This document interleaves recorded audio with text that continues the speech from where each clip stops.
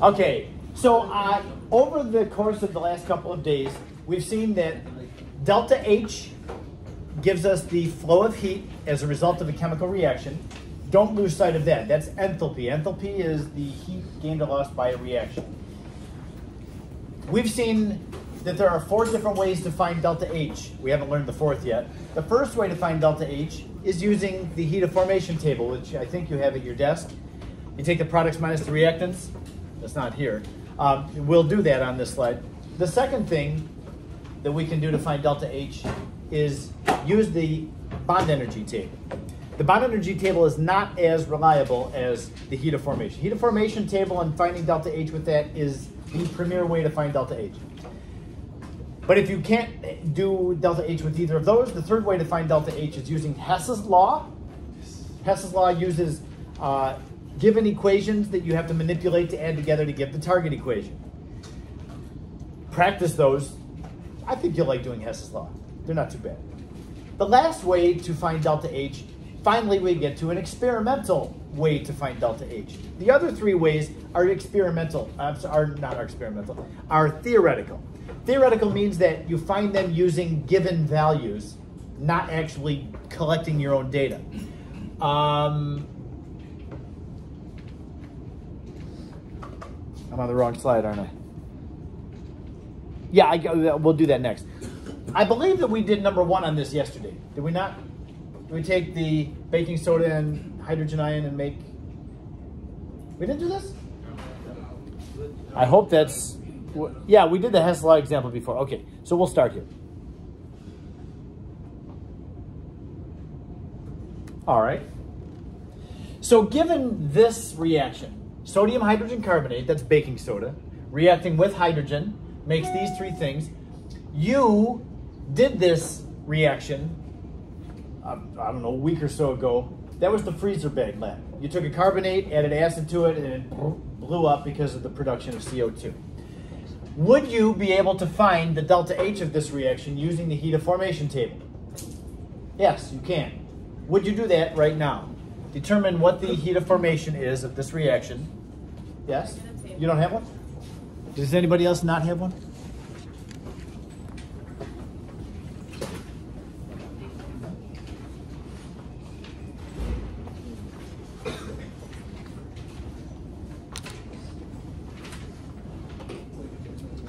You know what, let's just do this together.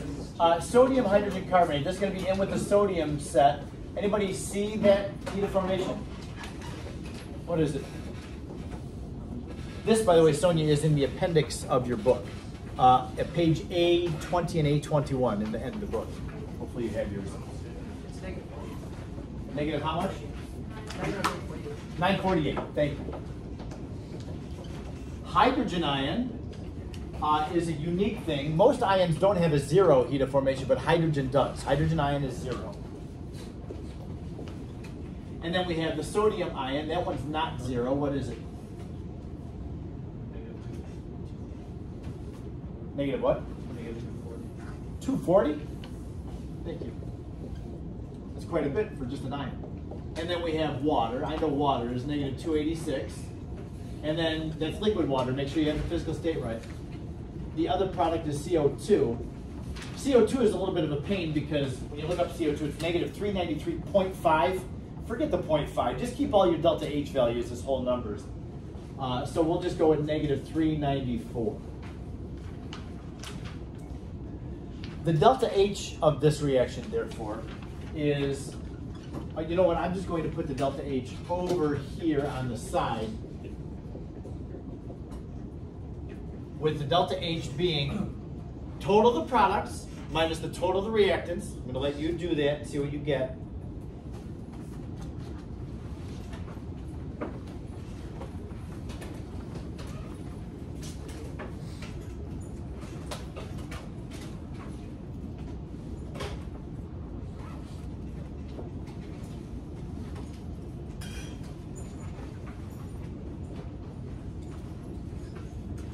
Turns out to be a pretty small number. With all these big numbers,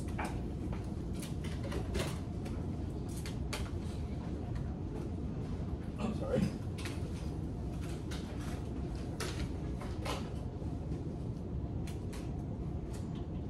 What do you got? 28. Positive or negative? Positive 28. Sounds good.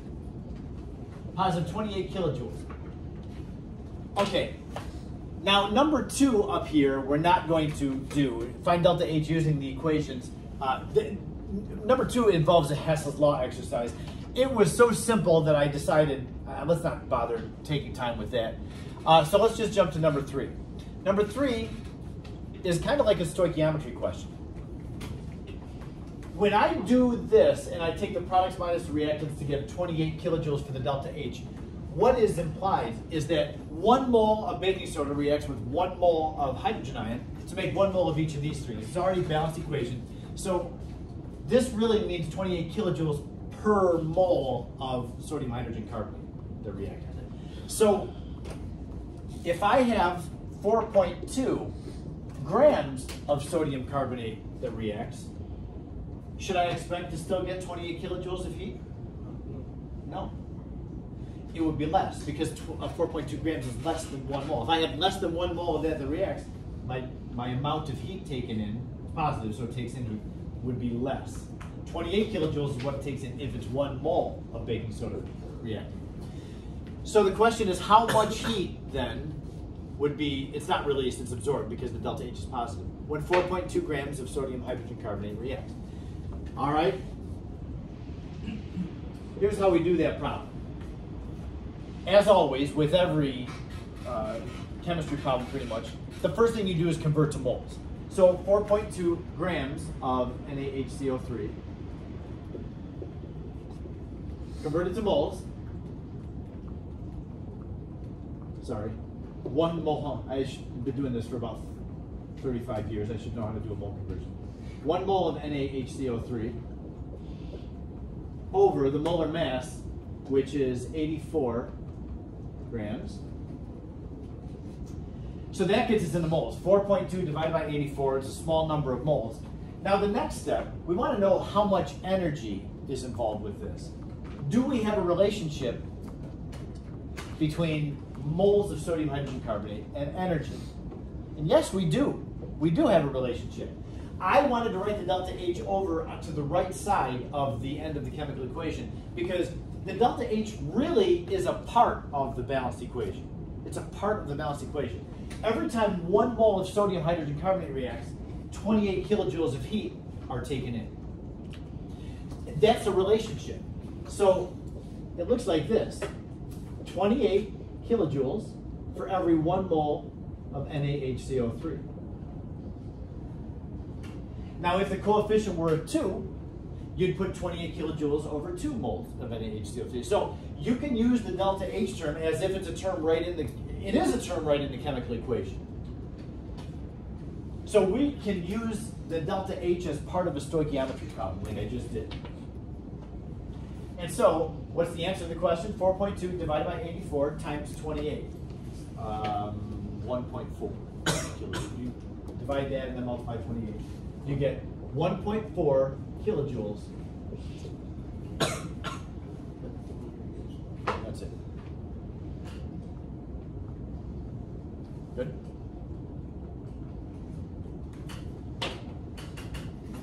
All right.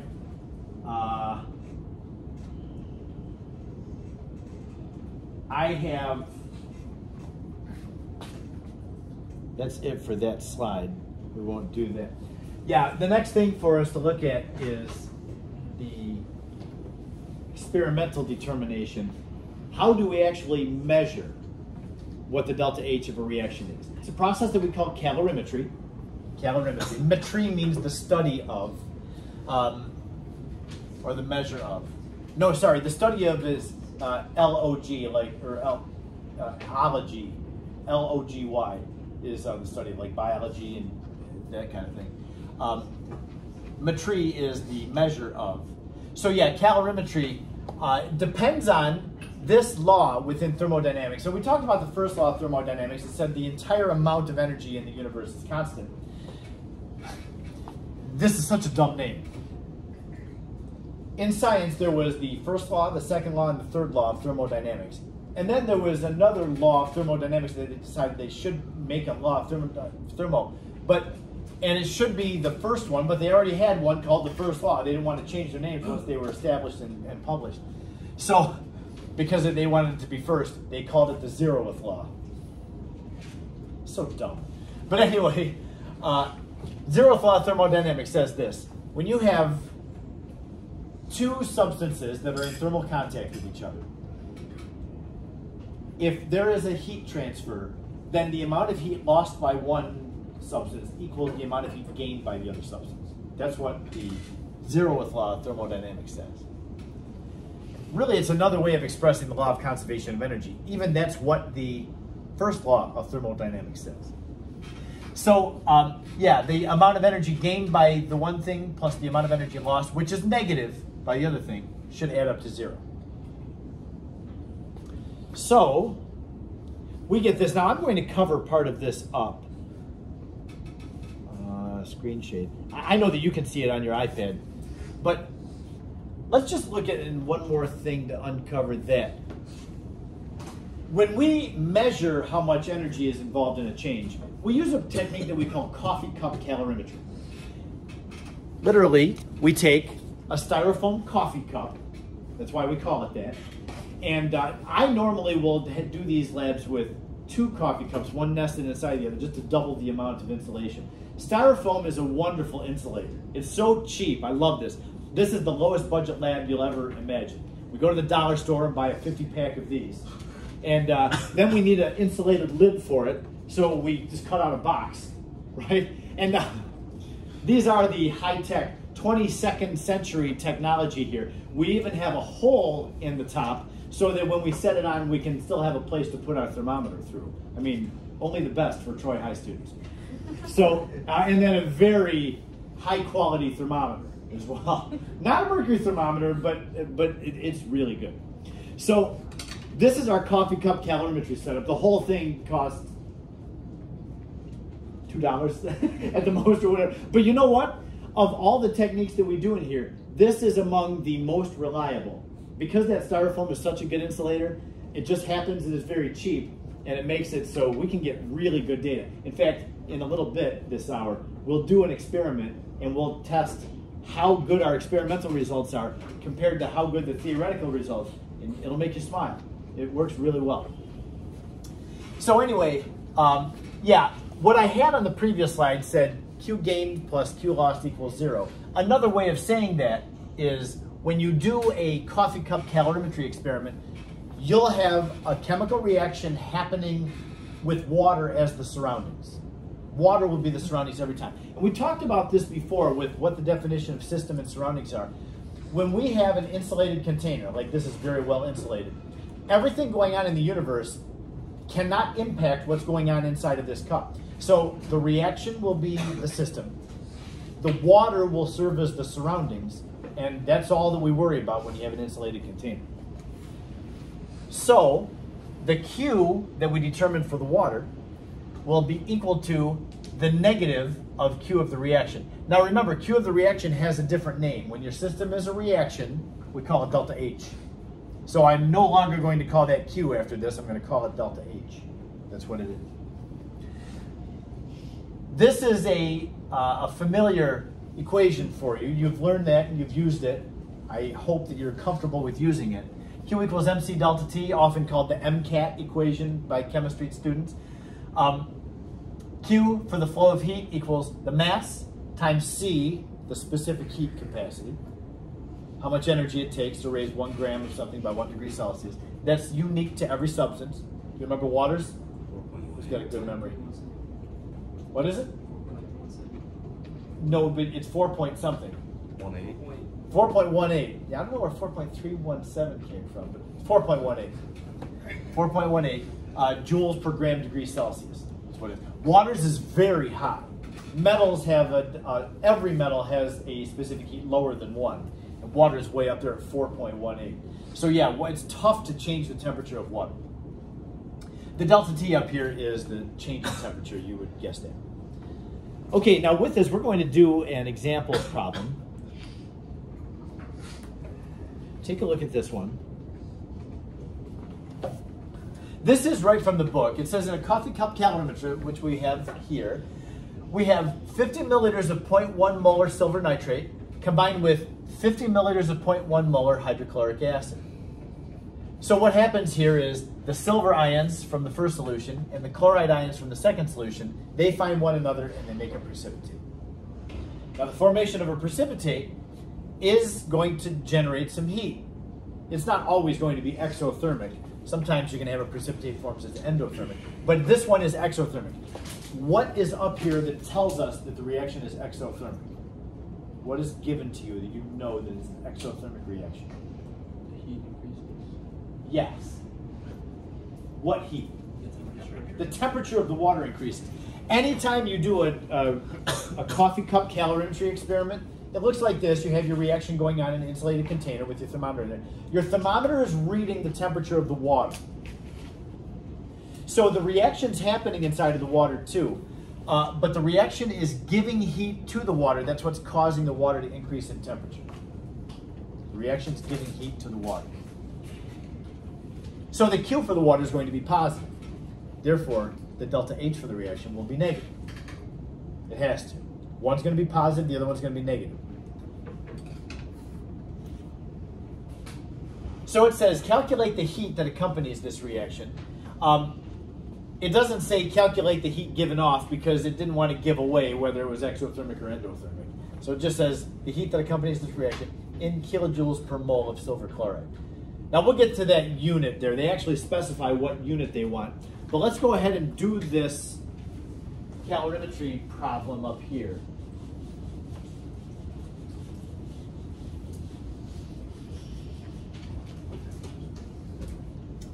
So we have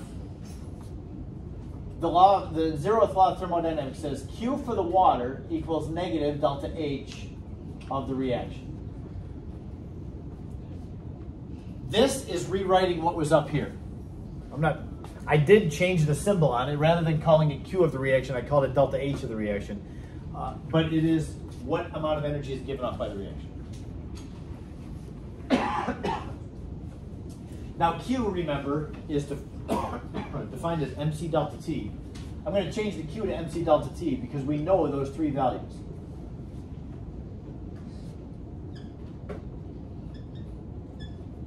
So let's go ahead and put in our numbers there and we can determine what the delta H is.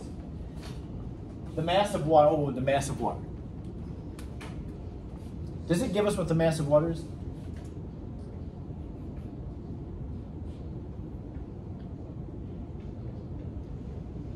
It does. Yeah, it does. How? Anybody want to volunteer what the mass of water is? What do you think? 50 plus 50, yeah. But wait a minute, it was 50 milliliters. Those are volumes, not masses. Daniel? Yeah, the density of water is 1. That means the mass of water equals its volume. And that's something that you really need to hang on to because this is out of the book. They didn't tell you the mass of the solution is 100 grams. But yeah, so the mass of, because the density of water is 1, the mass equals the volume. So 50 milliliters of this, and as long as it's a fairly dilute solution, the amount of the solute in there doesn't really change it or affect it. So 50 milliliters of this is 50 grams of the first solution, combined with 50 grams of the second solution. We do get 100 grams of water.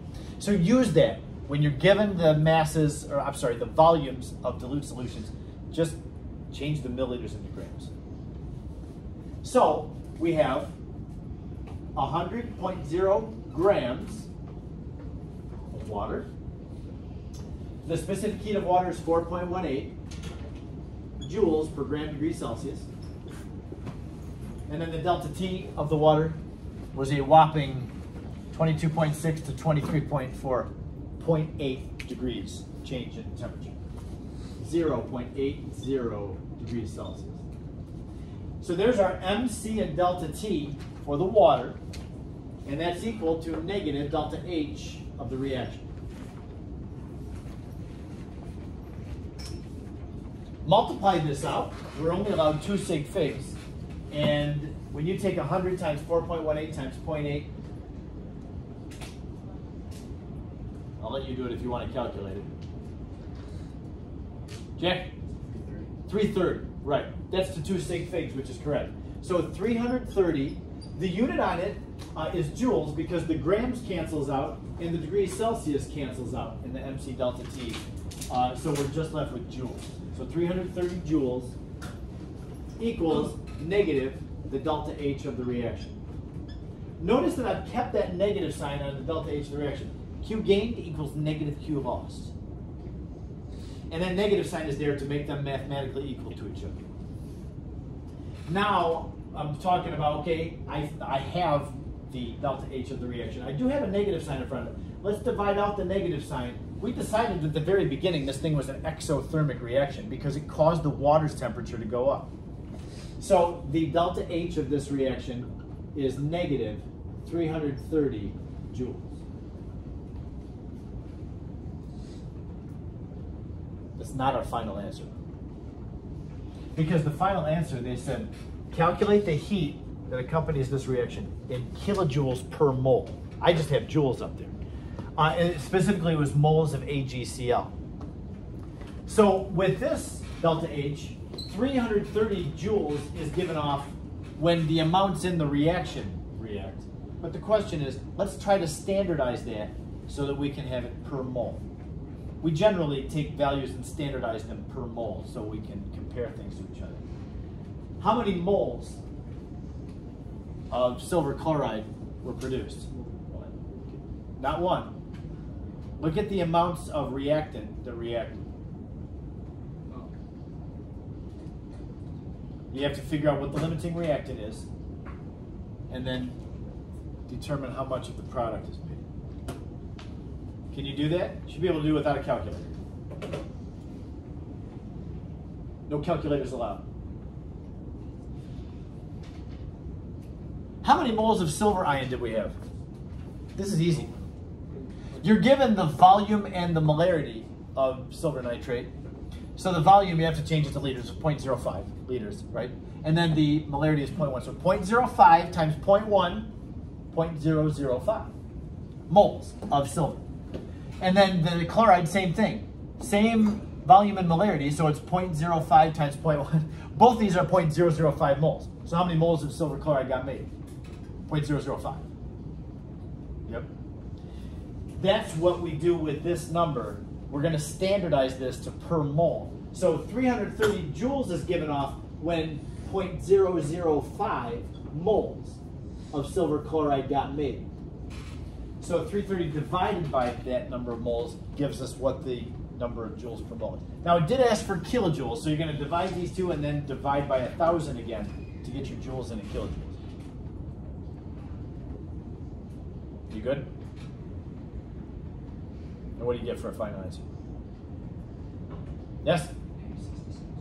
Negative 66 kilojoules. Right. 330 divided by 0.005 gives you 66,000. And then we need to make that kilojoules. So yeah, the delta H, negative 66 kilojoules. You may have rounded differently and got 67. I'm good with it.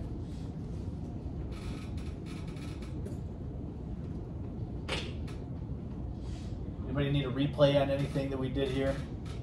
This is the, go ahead, Fiona. Is it endothermic or is it? The reaction was exothermic because the water, we were monitoring the temperature of the water. The water got warm. It had to have gained heat from somewhere, so that was from the reaction. The reaction gave up. So anytime you have a calorimetry experiment and the temperature of the water goes up, it was an exothermic reaction. If the water goes down in temperature, it was endothermic. Okay? Anything else on this? Okay? You said AgCl was limiting. No, neither one is limiting. Yeah, the silver ion is 0.005 and the chloride ion is 0.005. Same coefficient, same number of moles, so they both run out. Yes? The temperature is always kept in Celsius for these? Yeah, we don't use Kelvin. We only use Kelvin when we multiply by temperature, but in this case we're multiplying by delta T. So your change in temperature in Celsius is the same as the change in temperature in Kelvin. We don't need to bother changing in Kelvin.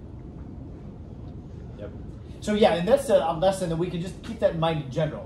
Whenever you have delta T in your calculation, you can keep it in Celsius. But like when you have PV equals nRT, it's not delta T. It was just the temperature. That's when you have to use Kelvin.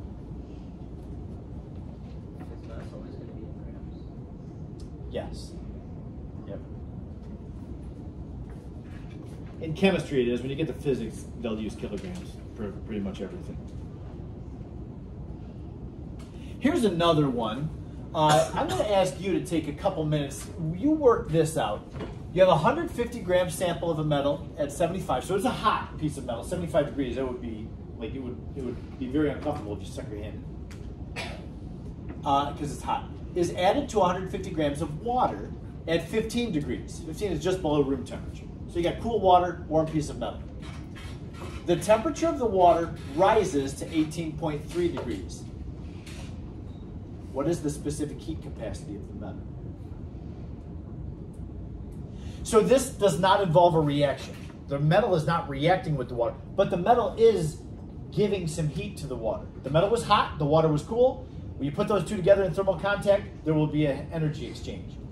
So Sonia, when that, when our time is up, just log back in and I'll put you back in. Oh, you guys all see that too. What do I do to? I don't want to click upgrade. Oh yeah, let's do this. There. Okay, so anyway, the metal is up here at 75 degrees. The water's down here at 15. The metal is going to cool off as it gives some of its heat to the water. The water warms up, and they'll get to the same final temperature. That always happens when you have two things that are in thermal contact. The warm thing will give heat to the cold thing until they're the same final temperature, and then it's over. So what we have in this case, I'm going to leave you to do this, but again, there's no reaction that happens. We just have one thing gaining heat and something else losing heat. So Q gain, or I'll just say Q of the water equals negative Q of the metal. W there for water. Q of the water equals negative Q for the metal. This is going on an insulated container too. So that means if Q of the water equals negative Q of the metal, that means that M times C times delta T of the water equals negative M times C times delta T for the metal. If their Q's are equal, that means their MC delta T's are equal to each other. And we're solving for, the question is, what is the specific heat capacity of the metal? We're just going to solve for that. Hopefully we have everything else. Do we have the final temperature of the metal? Can we find delta T for the metal? We need its final temperature. Do we have it? What is it? 18.3 says that's the final temperature of the water. What about the metal?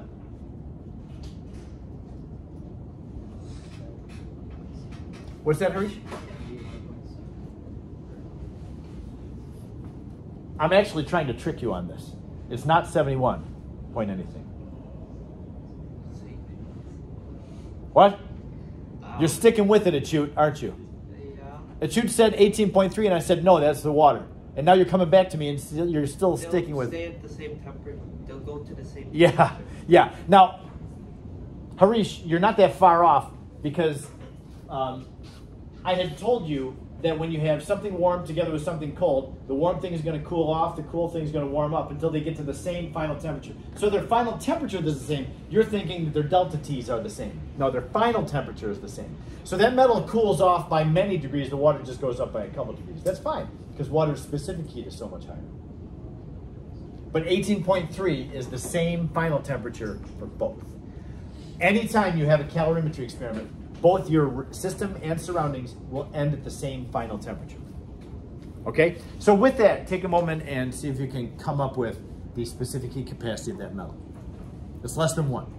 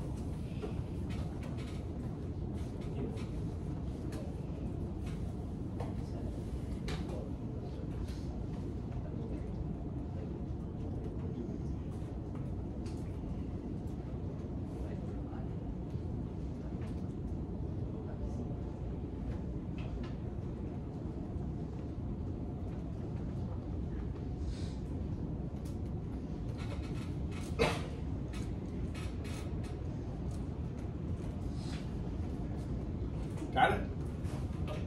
Get something less than 1? 0.24? Yeah. That's right. Yeah.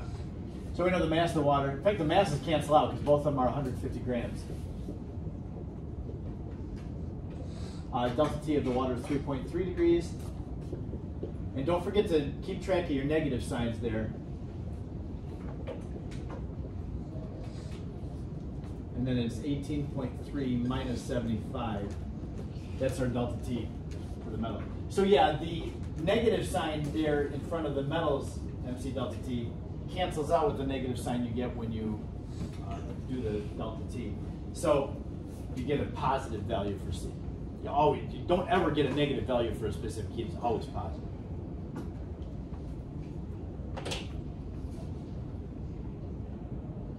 Okay, so that takes care of calorimetry. We do have one other example problem we can do. This one involves determining the delta H of a reaction theoretically, and then we'll see if we can do it experimentally. Now I do have it reversed here. I'm going to do the experimental part last. Would you take a moment, in fact, let's do this together. The dissolving of ammonium chloride. We have NH4Cl breaking up into ammonium ions and chloride ions. What is the delta H of this reaction? Can we look up the values and have you tell me what they are? NH4Cl, and with the nitrogen set? Negative 314, thank you. And then ammonium ion, should we grow up close to that? 132? Chloride ion? I should remember these the fourth time I've done this today, but I couldn't tell you. 167, thank you. Okay, so take the products minus the reactants. That's how we find delta H given the heat of formation values. I remember what the delta H is.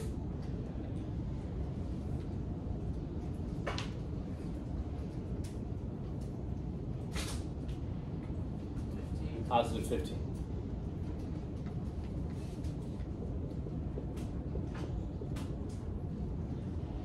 The delta H is positive 15 when 1 mole of ammonium chloride dissolves. Like 15 kilojoules per mole. Up here it says 8 grams of ammonium chloride dissolves. 8 grams of it dissolves. So the question is, what is the theoretical delta H when 8 grams of ammonium chloride are being used? So we take our 8.0 grams, change it into moles. 1 mole of NH4Cl.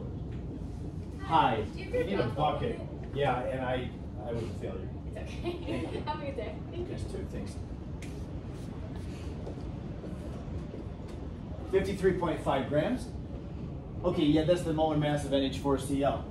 So 8 grams, change to moles, and then that last conversion factor, we talked about that at the beginning of the hour. 15 kilojoules and 1 mole of NH4Cl. So yeah, we have that set up. It'll be less than 15 grams at the end because 8 grams is less than 1 mole of sodium. Keep doing that. Ammonium chloride. So what is the delta H of this reaction? If 8 grams dissolve, it will take in 2.2 kilojoules. It's endothermic. You see the positive delta H, positive 2.2 kilojoules. Okay, now this is the theoretical amount of heat that should be taken in when we dissolve 8 grams of ammonium chloride. Now, I have measured out 8 grams of ammonium chloride. I have it over here.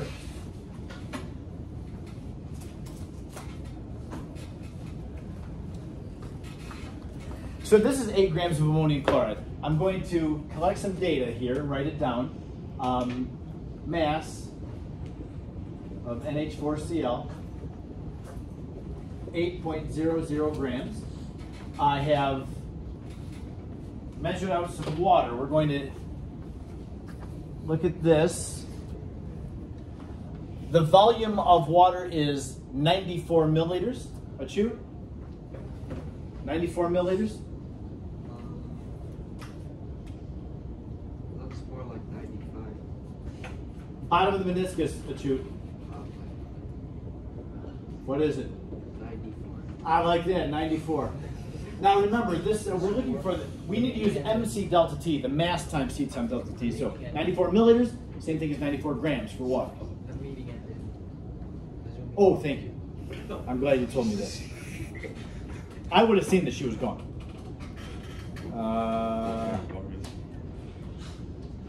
Appreciate your helping with that.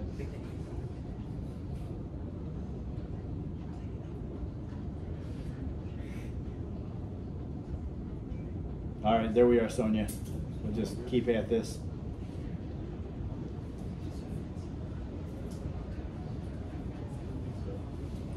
Okay.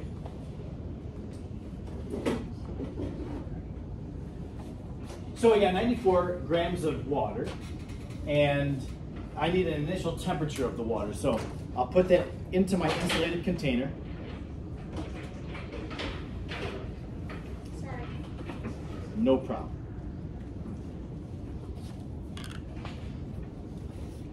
Initial temperature of the water is, it should be room temperature. It came out of the tap like without having it run. It's right on 23 degrees Celsius. But do you believe me?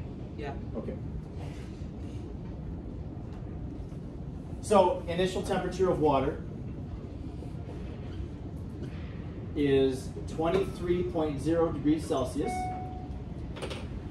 And I'm going to go ahead and quickly add the ammonium chloride to the water, put my high-tech lid on, and stir.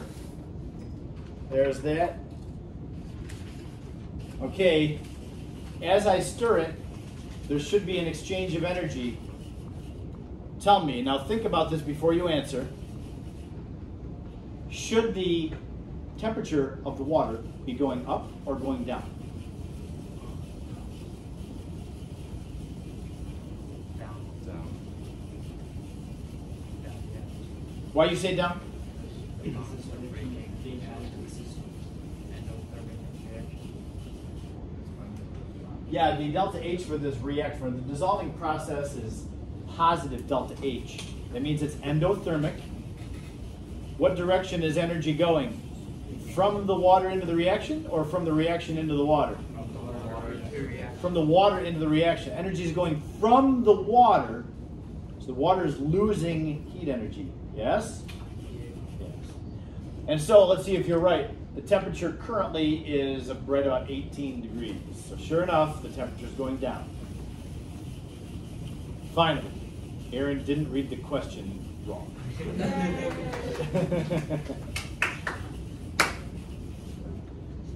All right, it looks like this is about done.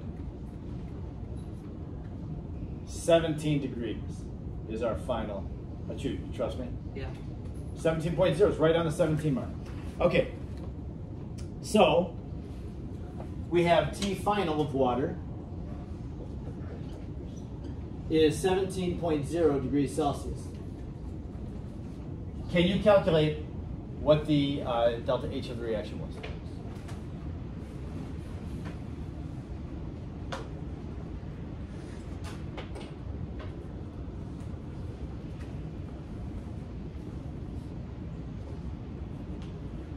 Delta H of the reaction is the same thing as Q for water, with the opposite sign.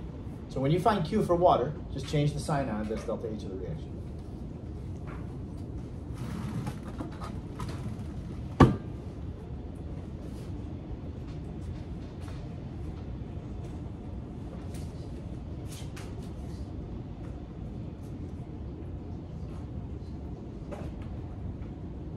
Ah.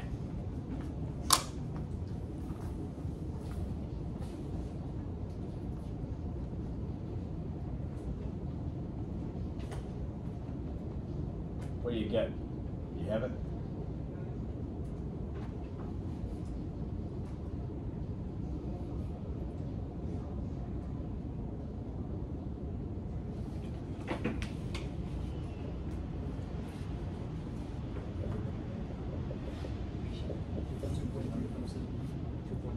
2.3.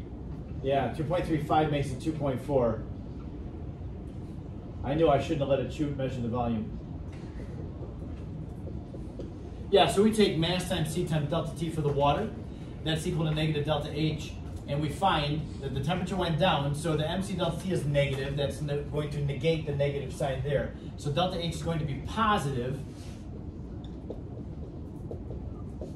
2.4 kilojoules. Now, oops. We came up theoretically with 2.2 kilojoules. It should have taken in 2.2. Our reaction here took in 2.4 kilojoules. Some of the hours today, it was almost exactly the same. Just by, like, in the hundreds, it was different.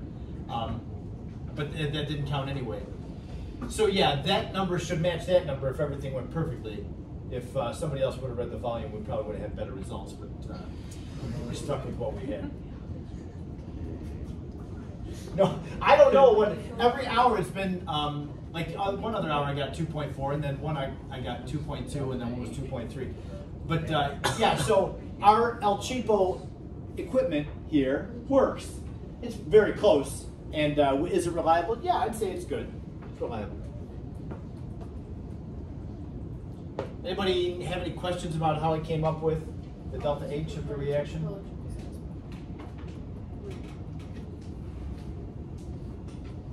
Okay. I have one last thing.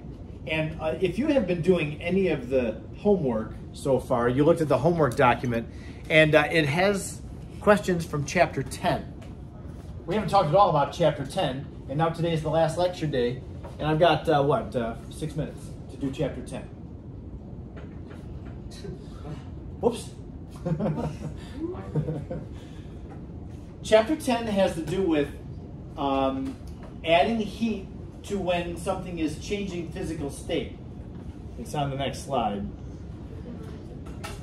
When you have a temperature change, you can find how much heat is involved by using the formula Q equals MC delta T.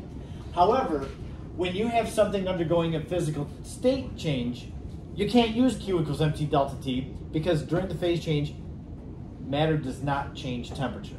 Like when water is boiling, the water will get to 100 degrees, boil, and it stays at 100 degrees the whole time it's boiling. Particles are leaving because the liquid is changing to a gas, so you get that evaporation, but the temperature of the boiling liquid water stays at 100 degrees. So, give me a second to get rid of this all.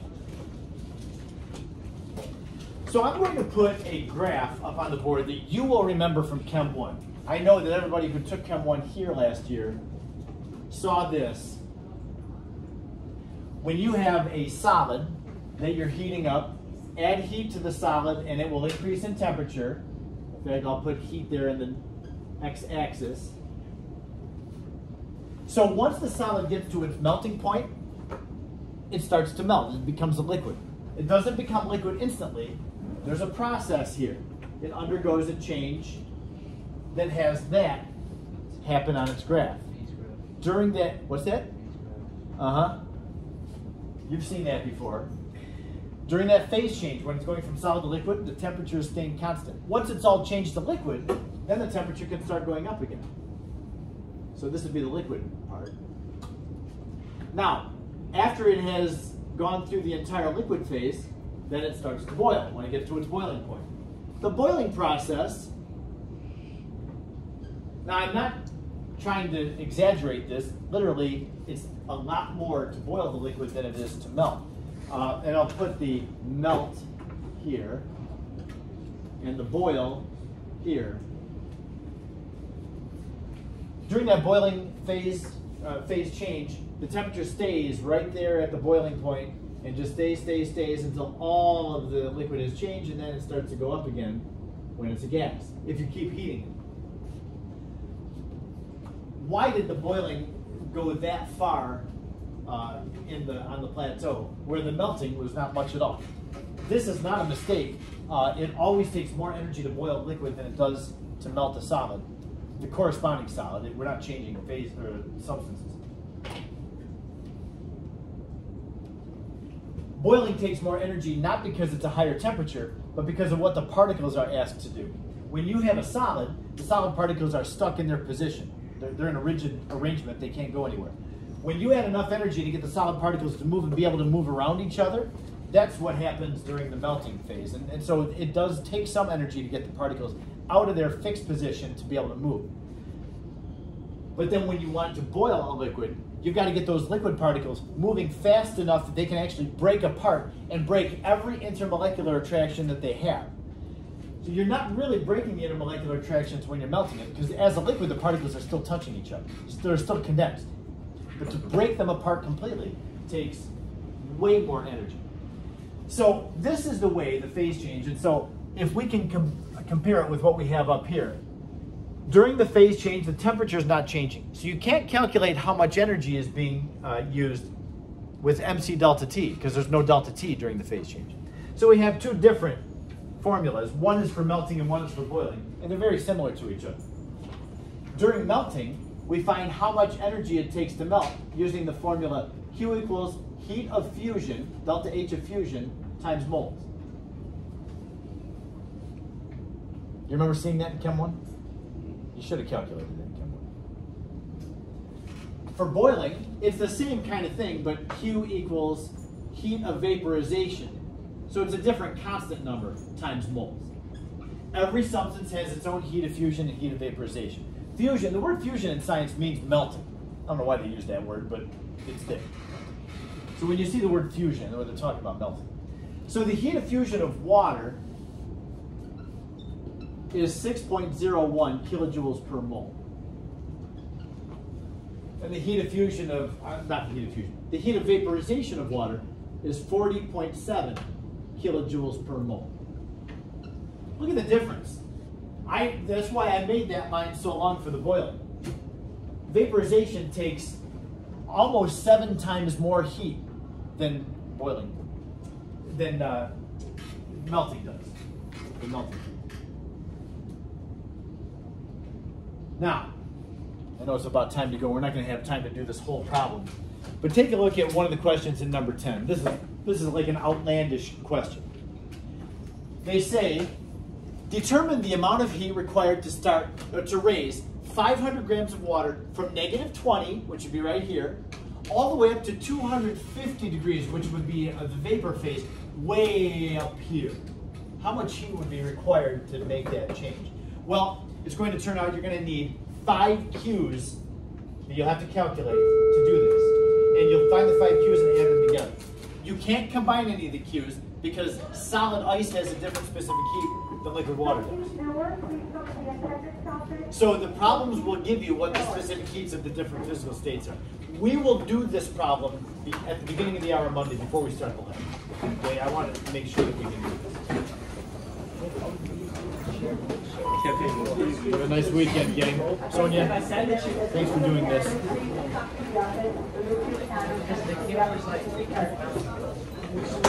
Good, good. Now, you expect to be back on Monday, or is it too early to tell?